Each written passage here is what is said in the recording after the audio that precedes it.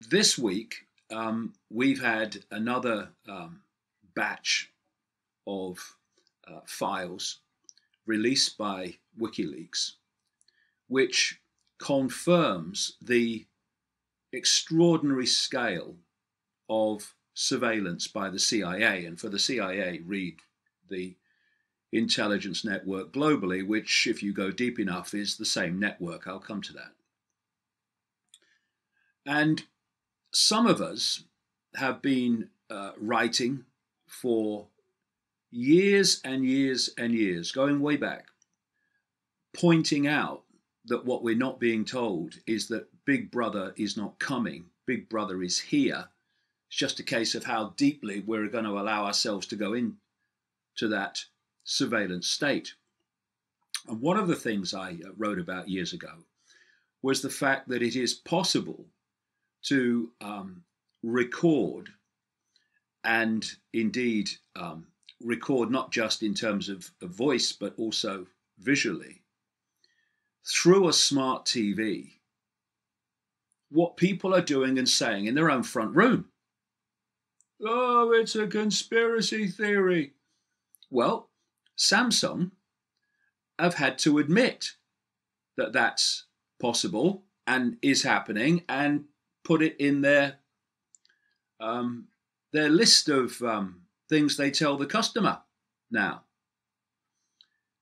But of course, this Vault 7 is about specifically targeting people by the CIA and, like I say, the network in general, to keep surveillance on them in their own homes, which of course is what? Mark 1 of George Orwell's telescreens in his book 1984, where people were constantly kept under surveillance in their own homes. And what this WikiLeaks stash, which is said to be about 9,000 files, but only 1% of what they have to release. It's talking about the fact that the CIA have been operating a system where they can access the voice recordings of people through their smart TVs.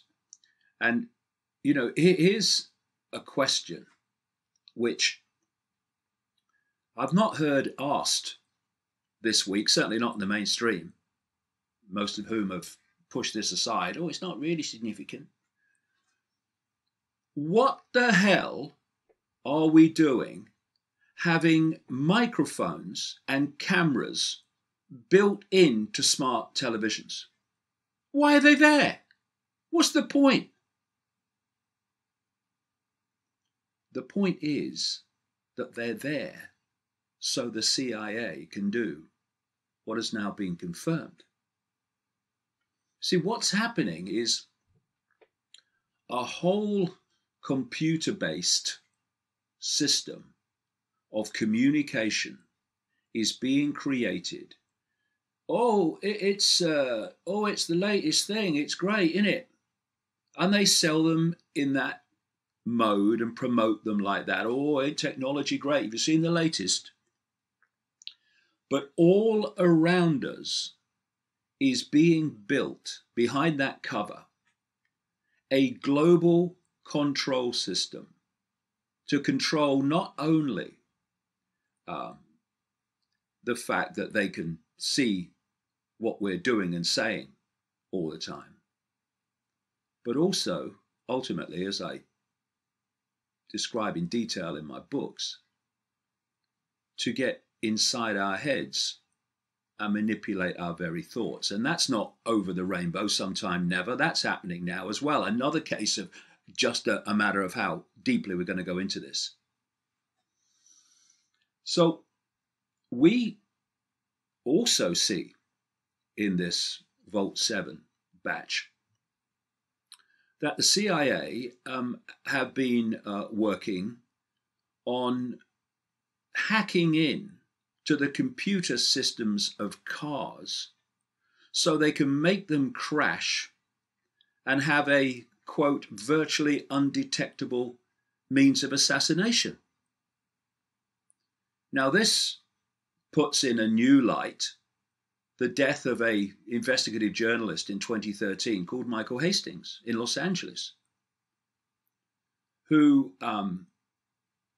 contacted WikiLeaks on the day that he died, told others that he was onto a big story and was going to have to go off the radar for a bit, and said that he was under an FBI investigation.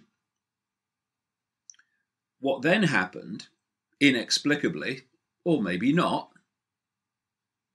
is that his car went completely out of control and at top speed went through a built-up area and crashed, leaving virtually nothing of him left.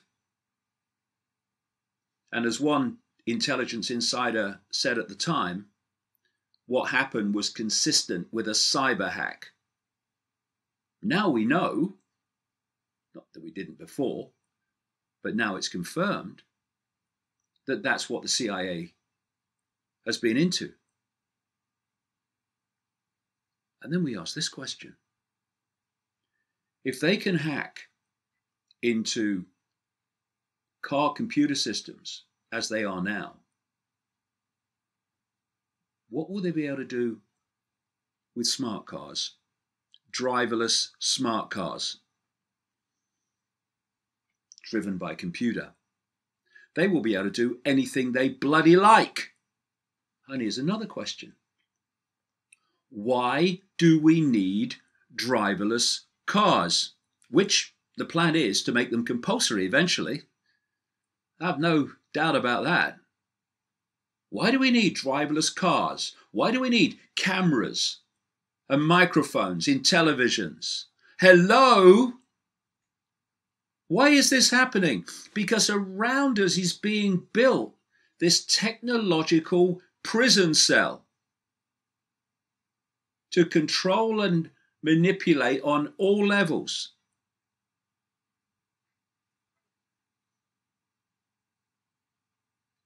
The point that I've been making, one of endless points I've been making all these decades, is that we shouldn't get caught in the focus, and my goodness me, are we now or what, on here today, gone tomorrow politicians. Yes, we should point out where we disagree with them. We should point out where they're not telling the truth, point out the consequences they're not telling us about what they're doing. But let no one surely believe anymore that they're here today, gone tomorrow politicians, whether Bush, Obama, Trump, any of them, are where the power is. Because there is a network,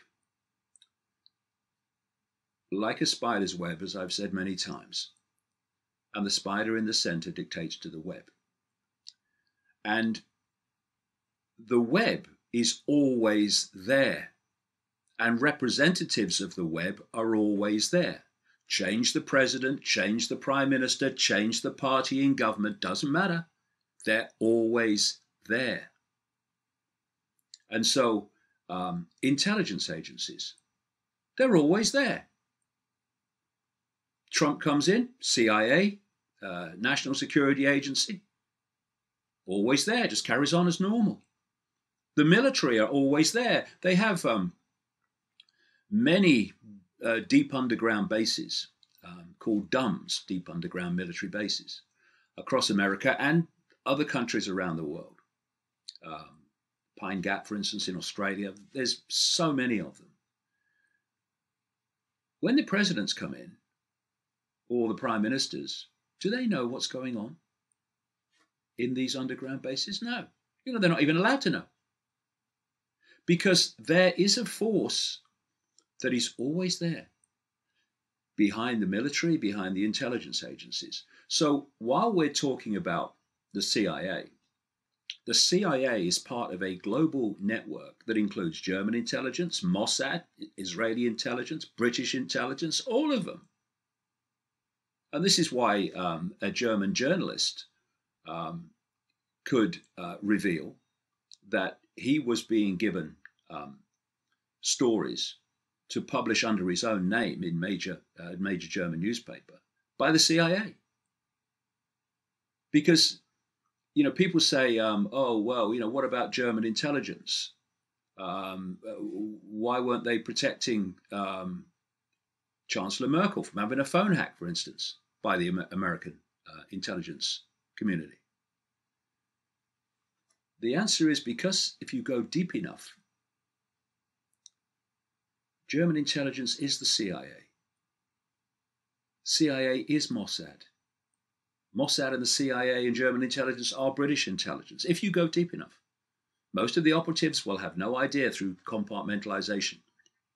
Need to know. But at the core, they're all playing for the same team. Which brings me to this. One of the areas that has been spoken about this week is the fact that the CIA are using what they call backdoors to hack in to computer systems, hack into internet surveillance, hack into smartphones and tablets and all these other things they have. And it's like, oh, they've found backdoors to these things and they haven't told the corporations about the fact that they can be hacked, which is supposed to be their job. And it's presented as if the CIA and the corporations, the internet giant corporations, are apart from each other. Or you're doing that to them and they don't know. Please! This web includes the internet giants. They know it's going on. The back doors are left there to allow it to go on. That's why we have smart TVs with cameras and bloody microphones. Because of compartmentalization of everything, including the internet companies and the CIA, etc., most of the employees will not know that at a deep level they're all connected.